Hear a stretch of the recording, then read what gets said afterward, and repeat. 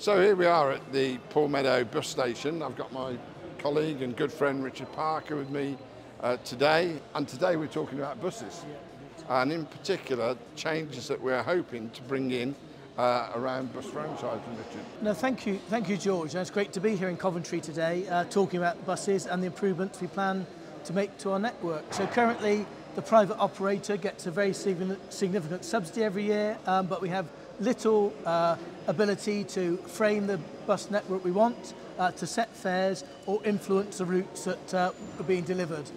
So we've got the approval at the board to start the process of moving towards a franchise system.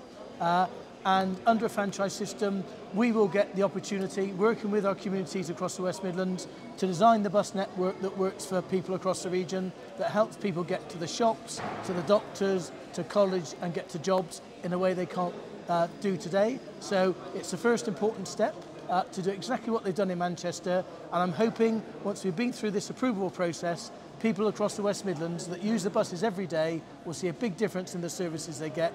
We're taking cars off the roads, improving the environment and helping people to connect to places they can't get to today.